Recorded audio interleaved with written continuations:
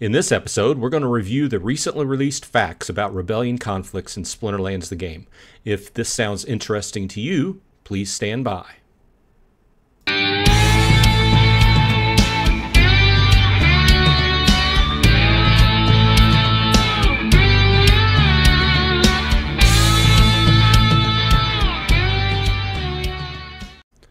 Hey all you Splinterheads, welcome back. Bronze Dragon here, saying thanks for dropping by.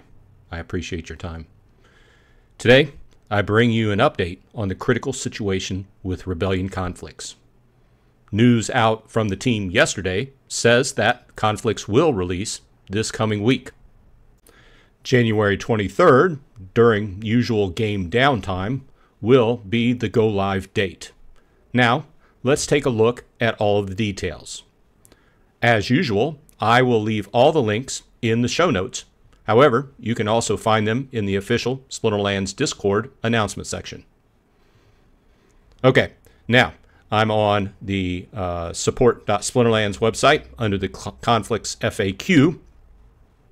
We can take a look, and basically there will be 9 conflicts in total, lasting about 30 days each.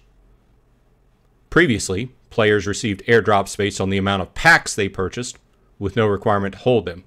With conflicts, you have to hold packs, and you have to buy rebellion packs, that is, and you have to buy rebellion cards to stake. Each conflict comes with an update to the progress of the rebellion, so there will be storyline content to this, as well as artwork content with a new airdrop during each period. To participate in the conflicts, you need to purchase a mage wagon. Mage wagons cost either 50 vouchers, 10,000 DEC, or 10,000 credits each. By far, the cheapest option is vouchers. 50 vouchers right now is about $2 versus about $10. You also need to own rebellion cards and or rebellion packs to stake on the mage wagons.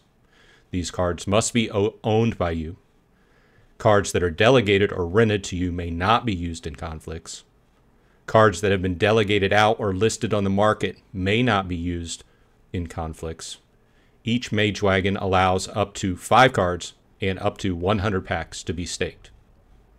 Please note that the packs do not have to be bought directly from Splinterlands. You can purchase them on the aftermarket.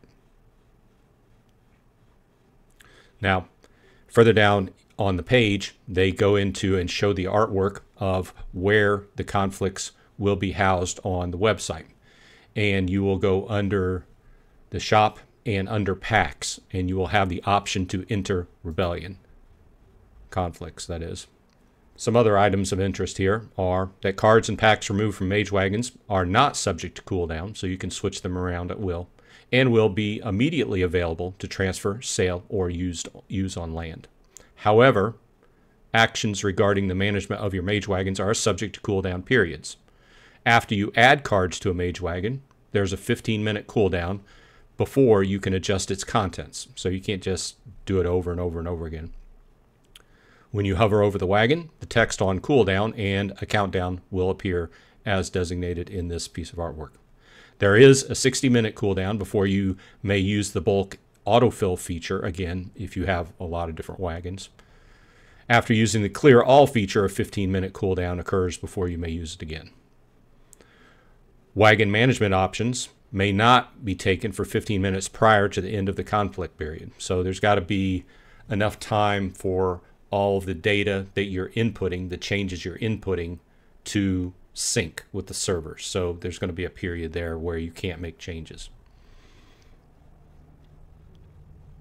At the end of the conflict, players who participated can claim their rewards after a 15-minute processing window. That seems pretty quick, but we're looking at the conflicts. They're about 30 days long, and then after everything's tabulated, you can claim after a 15-minute period. Wagon management actions may not be taken for the first 15 minutes of the start of the new conflict. So there's going to be 15 minutes before the end of the conflict and 15 minutes after the end of the conflict where you can't do anything with your wagons. I don't foresee that being an issue. And once again, that's all data sync time right there, right? So, okay, so what happens when I add rebellion cards to a conflict? To participate in a conflict, only rebellion cards that you own may be staked in a mage wagon. We stated that before. Okay, so people can't be loaning it to you. You can't be loaning out cards to someone else and then also using them for the rebellion. However, the cards you do have staked on the mage wagons can be used to play normally in brawls, tournaments, and ranked play. But they can't be traded, rented, delegated, or combined or sold. So that's another item that came up in the all hands, was that you will have to remove the cards from the wagon, combine, and then re-add them to the wagon. Cards can be removed from conflicts at any time and will be instantly available for transfer or sale. We mentioned that before. You may view cards staked on mage wagons. All of the UI kind of looks very similar to the new land UI that they just developed. So this makes sense. It's consistent. So I think that if you're used to using the land UI, you will be used to using this. So what happens when I add rebellion packs to a conflict? Well, basically you're removing them from your inventory where you could go and open them, and you're specifically staking them on the wagon, much like if you have a CD in a bank, right? So you're putting your money in the CD, you can't just go and access that. So if these packs are on the wagon, you can't readily access them. You could take them off and use them at any point. However, they will be staked to the wagon and removed from your inventory total. The next section is how are points for conflicts calculated. Now I'm going to go through this, and I'm also going to leave a link in the show notes to a video on this topic that Gathering the Magic put out yesterday that goes into the math much more in depth, and he's better at that. But after we talk about this for a few minutes, I did a use case scenario for myself. Because I'm going to run the numbers for you and I'm going to tell you about them. And then everybody, depending upon your situation, is going to have a different take on this, right? And it just depends upon what you value and what you want to put your money in. So let's look at the numbers first and see how they work out. Okay. So contribution to conflicts is calculated based on the total collection power of your staked cards. We're used to collection power. If you've been around, it's listed on every card. So it's easy to total. So, and you're going to take your total of your collection power plus the total of the packs, 100 for each pack you have staked, and then divide that by 100,000, and that equals your chances.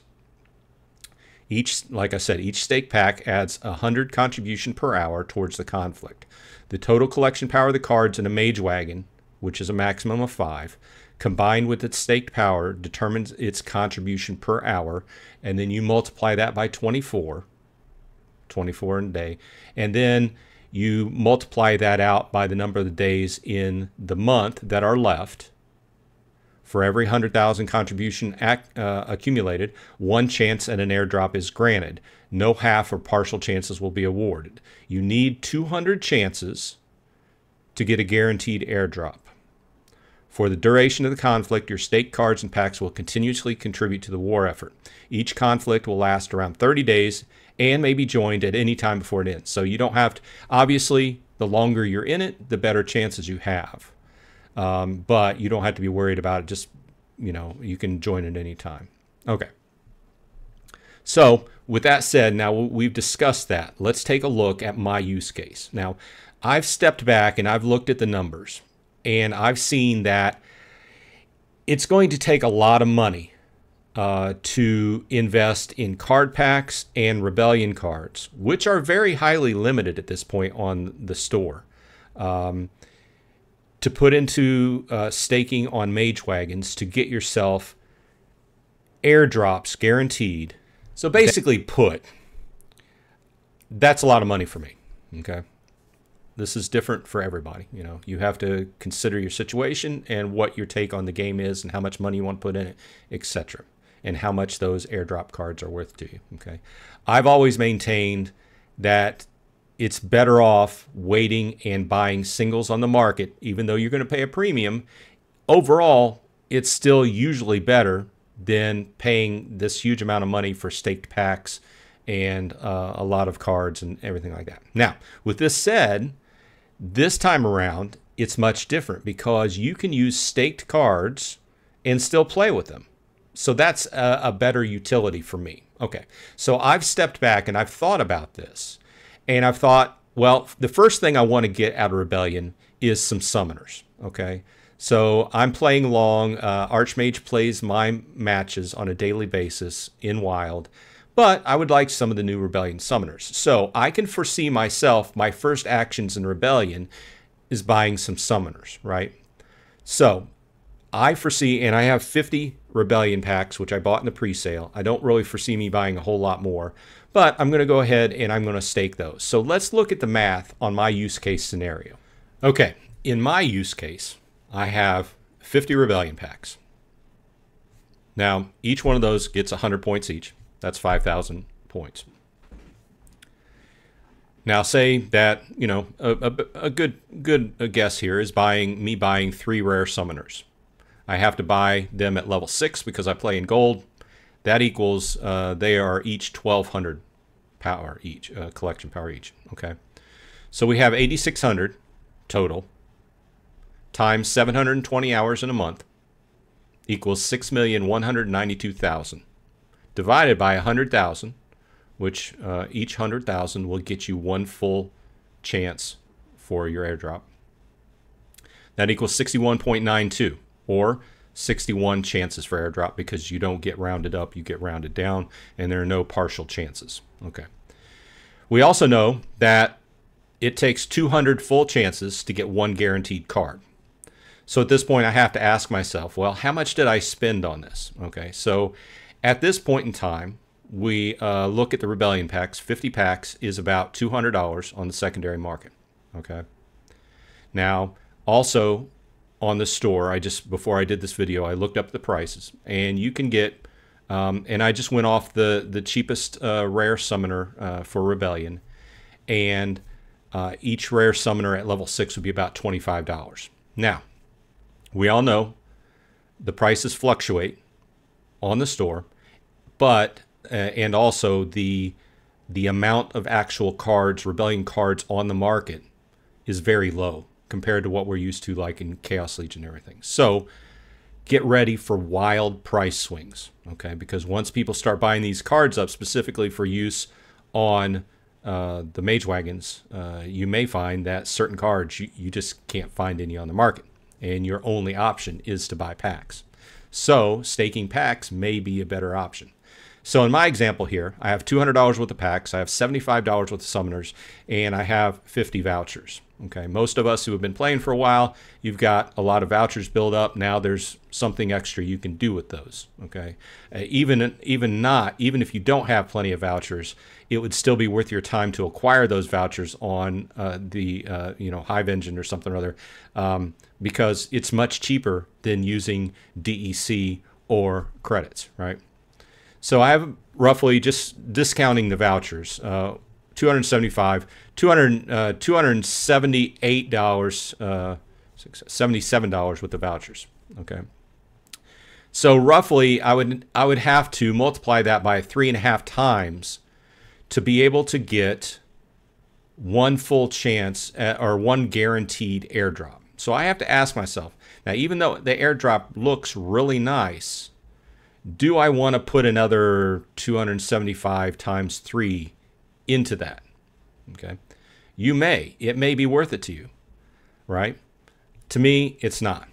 Okay. So in my particular situation, I would probably prefer to go in with my stated use case, because I'm going to use those summoners anyway. I'm going to buy those summoners for play anyway. So why not just buy them and stake them, right? Now, as time goes along, the prices may go down, but you can continually evolve and, just like on land, change what you have on that battle wagon. So what happens when a conflict ends? Okay, so we already talked about a few of these things. So 15 minutes prior and 15 minutes after the conflict ends, and the new one begins, you cannot take any actions on your battle wagon. After that, it's all fair. It's data sync time, right? So you wouldn't want to do that anyway, because you would have this fear of, did it sync? Did it not sync? So it's logical. Okay, so a new conflict will start immediately after the previous one ends, and then your points will reset, and then you will start accruing points towards the new one. Now, each conflict will have a different card, and they'll announce it. The first one was announced. It's a big dragon. He's called Raged. Let me see if I can increase. If you can see that. Let's increase it a little bit more. Okay. No, I don't need help. Okay, so here's Rage. He's a big dragon, and as far as I know, that's the biggest card that's ever been, as far as mana-wise, released in Splinterlands.